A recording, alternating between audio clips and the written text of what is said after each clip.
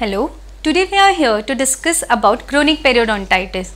In today's lecture, we are going to cover the definition of chronic periodontitis, different clinical features and radiographic features of chronic periodontitis, how they are classified and various important points regarding NEET. So, let us start from what is chronic periodontitis. As we all know, chronic periodontitis is the infectious disease of the periodontium which results in inflammation of the supporting tissues of the teeth and progressive attachment and bone loss. So, periodontitis is the infectious disease which results in inflammation of the supporting tissues of the teeth, supporting tissues of the teeth leading to attachment loss and bone loss. Attachment loss and bone loss. This chronic periodontitis is also known as slowly progressing periodontitis, slowly progressing periodontitis and Rick's disease. This name was given to chronic periodontitis in 1980. So, the different clinical features of chronic periodontitis are because of the accumulation of supragingival and subgingival plaque and calculus, the gingiva becomes inflamed. So, its color changes from coral pink to deep red. Various gingival inflammation is seen. The color of the gingiva becomes from pale red to magenta. It bleeds easily on probing. The patient may complain of foul smell from the mouth. There may be suppuration from the gingiva, recession of the teeth. Mobility is seen, furcation involvement is seen. These are the various complaints with the patient comes to the dentist. So, the clinical features because of the supragingival and subgingival plaque are gingival inflammation. This condition is usually painless and the color of the gingiva changes from pale red to magenta. There is loss of stippling. Loss of stippling means the orange peel appearance which is seen into the gingiva is lost because of gingival inflammation. The margins of the gingiva are rolled out. It bleeds easily on probing. Whenever periodontal probe is inserted, it bleeds within 10 seconds. Exudation or suppuration may also be present. This suppuration consists of accumulation of neutrophils. Accumulation of neutrophils, which are the primary cells to come at the site of inflammation. Apart from this, there is presence of deep periodontal pockets, loss of attachment and alveolar bone loss. Now, there might sometimes in gingival inflammation, there might be fibrotic changes seen.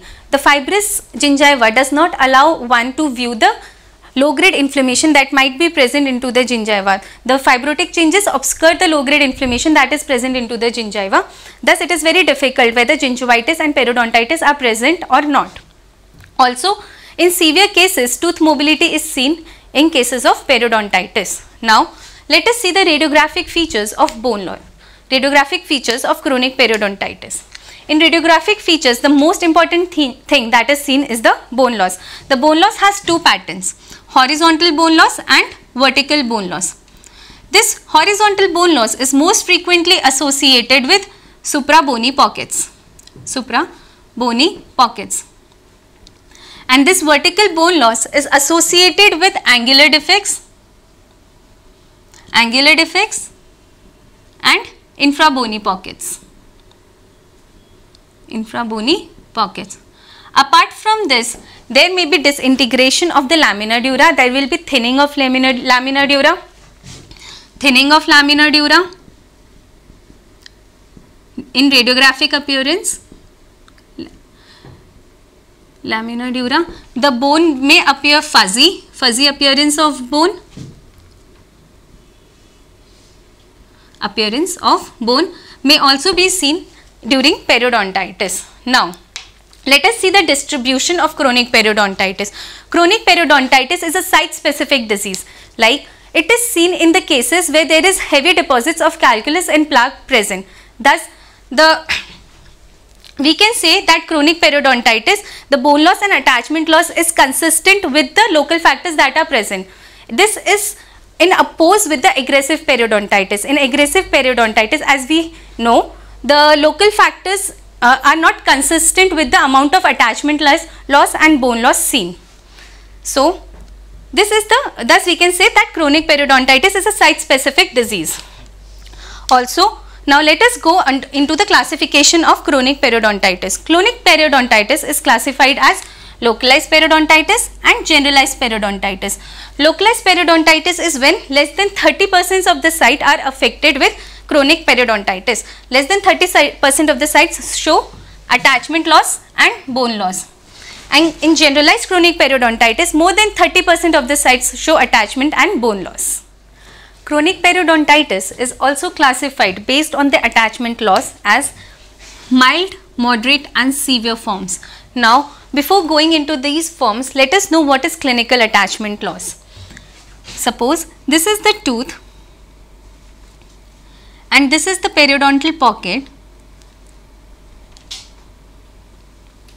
So, the distance from when we are measuring the pocket depth, the apical penetration, this is the probe. So, the distance till where the probe is penetrating and the gingival margin. The distance from the gingival margin to the penetration, apical penetration of the probe is known as the pocket depth. This is the pocket depth.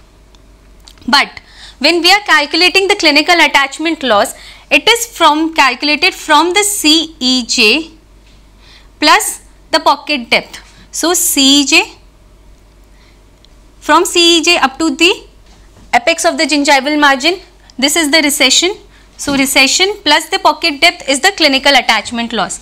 Clinical attachment loss is equal to recession, which is from the cemento-enamel junction to tip of the gingival margin and plus pocket depth, which is from the tip of the gingival margin to the apical penetration of the probe. This is the clinical attachment loss. Now, if the clinical attachment loss is not more than 1 to 2 millimeter, it is classified as mild or slight periodontitis. If the clinical attachment loss is between 3 to 4 mm, then it is known as moderate periodontitis, and if it is more than 5 mm, if the clinical attachment loss is more than 5 mm, then it is classified as severe form of periodontitis. So, let us discuss some of the important points regarding MCQs. Chronic periodontitis was formerly known as adult periodontitis because it was believed that it occurs in patients with more than 30 years of age. So, it was known as adult periodontitis, but now it has been seen that it is not age related disease. However, chronic periodontitis is most commonly seen with increasing age. It can also be seen in children. Also, it was known as slowly progressing periodontitis because of its slow rate of disease progression, as well as chronic adult periodontitis. Apart from these names, it is also known as Rick's disease. Rick's disease.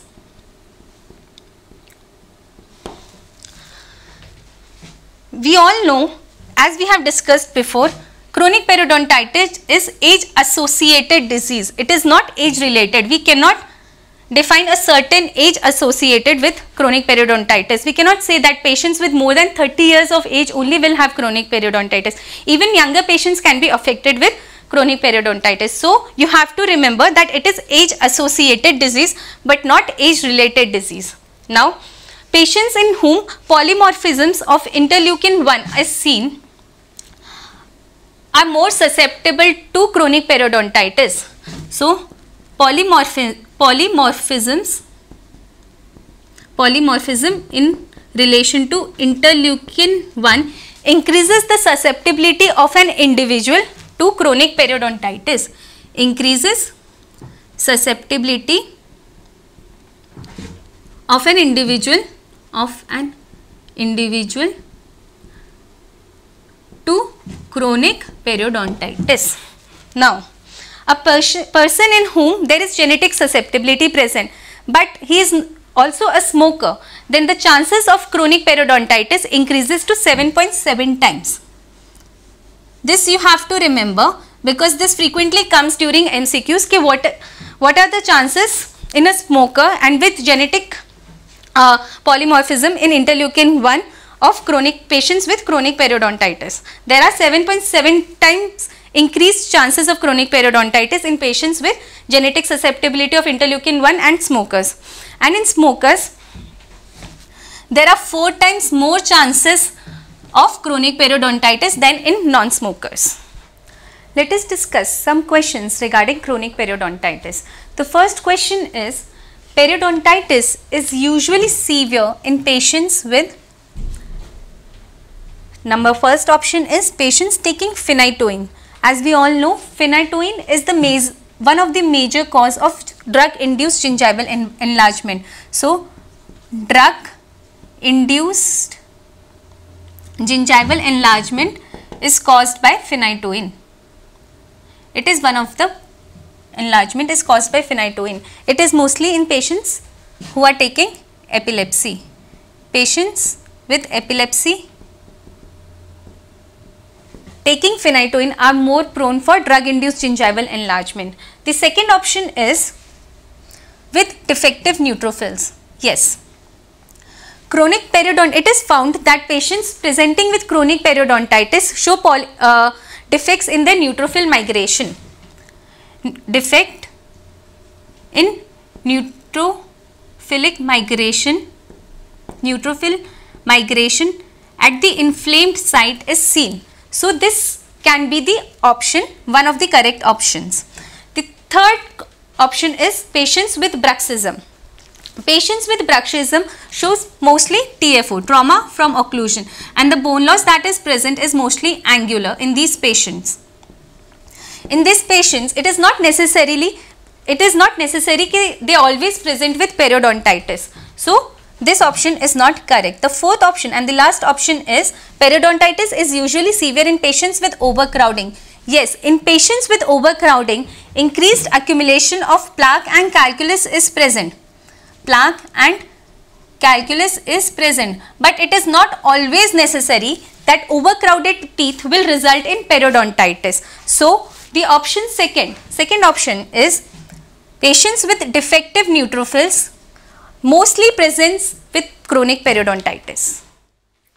Now, periodontal attachment loss is measured clinically from, the first option is from the gingival margin to the base of the pocket. Now, from the gingival margin to the base of the pocket is what? It is the pocket depth. Pocket depth is measured from the gingival margin to the base of the pocket. The second option is from CEJ to the gingival margin. From CEJ to the gingival margin, what we measure is the recession. And the third option, from CEJ to the base of the pocket. Yes, from the cemento-enamel junction up to the apical penetration of the periodontal probe, what is recorded is the clinical attachment loss. So, the answer to this question is third. From CEJ to the base of the pocket is the clinical attachment loss.